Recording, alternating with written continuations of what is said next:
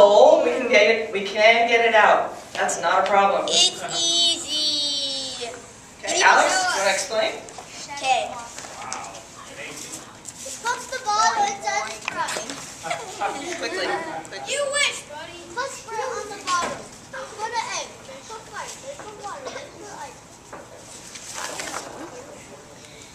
The egg in the bottle works because the fire heats the air in the bottle. When the fire goes out, the air in the bottle cools rapidly, causing the pressure in the bottle to decrease. The higher pressure outside the bottle pushes the egg in the bottle. The steps are shown here. You can come up and look. Next up. The easy way to get the egg out of the bottle, you take out the newspaper, you pour in a little bit of baking soda, a bunch of vinegar, and flip it upside down, and the Mentos experiment that we did earlier basically builds up pressure inside and pushes it right back out. Don't tap it. Good job, Aaron.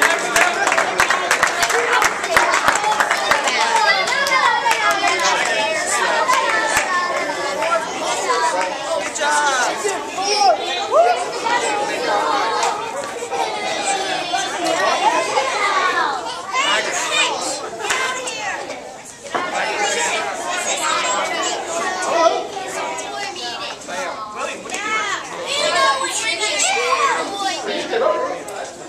Watch that something to say.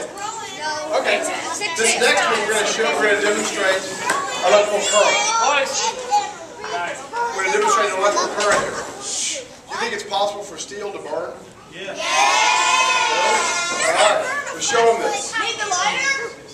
Get the lights. Hey guys. It's his experiment. I see a lab using the lighter. What Guys, do you say? Hey guys, watch this. Don't burn your fingers. Watch out. Let's get this way. There we go. There we Okay, go. now watch this.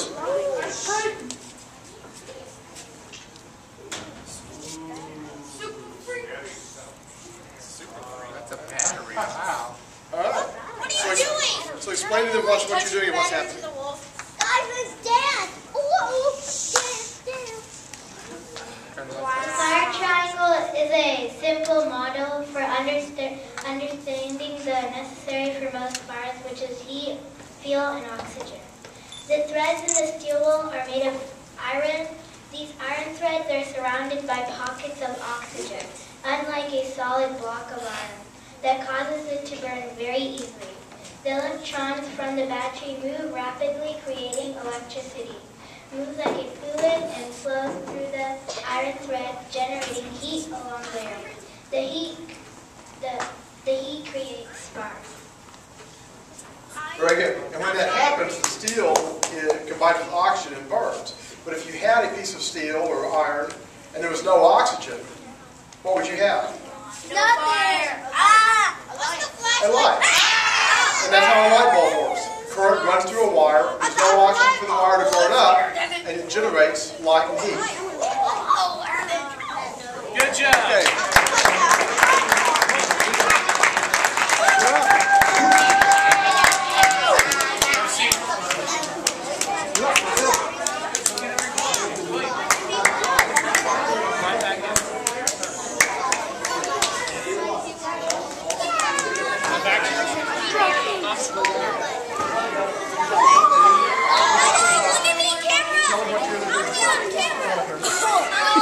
Wait a minute.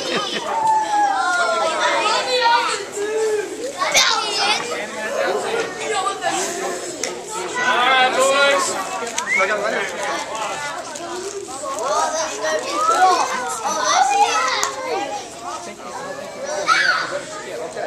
Tell them what you're going to do.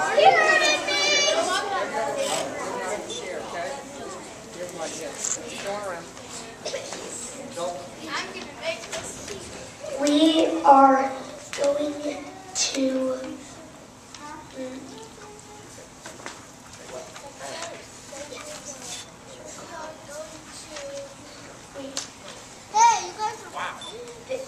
vinegar is placed on is placed in a soda bottle and a baking soda filled with the balloon is attached. The mixing of the baking soda and vinegar following the demo explains why the balloon is expanding. The materials needed are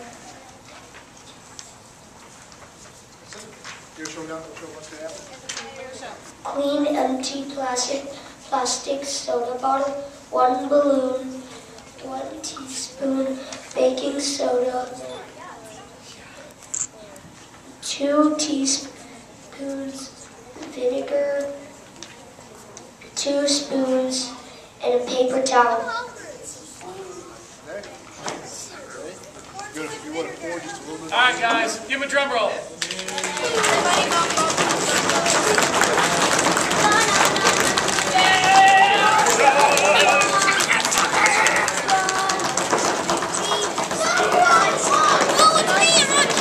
Yeah, you want on there. There it goes.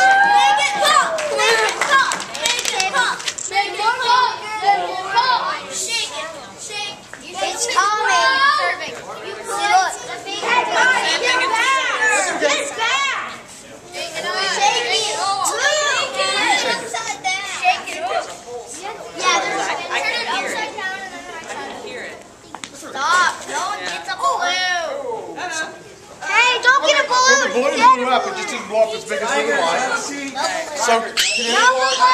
So what happens when the baking soda mixes Have a with the seat. vinegar? Gentlemen, have a seat. Have a seat. It's not your dinner. Have a seat. It makes the vinegar go up. Doesn't make the vinegar go up. The air. What goes up? Not air. Why does the air pressure go up? Vinegar. The vinegar and baking soda makes a chemical reaction forming carbon dioxide. Exactly. And when you have gas, it expands to fill the space and the pressure goes up. Outstanding. Good job. Look at that great poster, by the way. All right, who's the next victim? Come on down.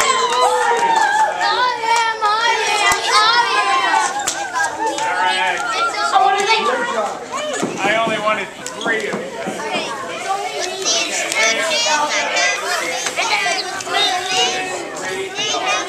Wait, with the postage stamp. And Danny and David. Who else sit down? Sit back. Adi.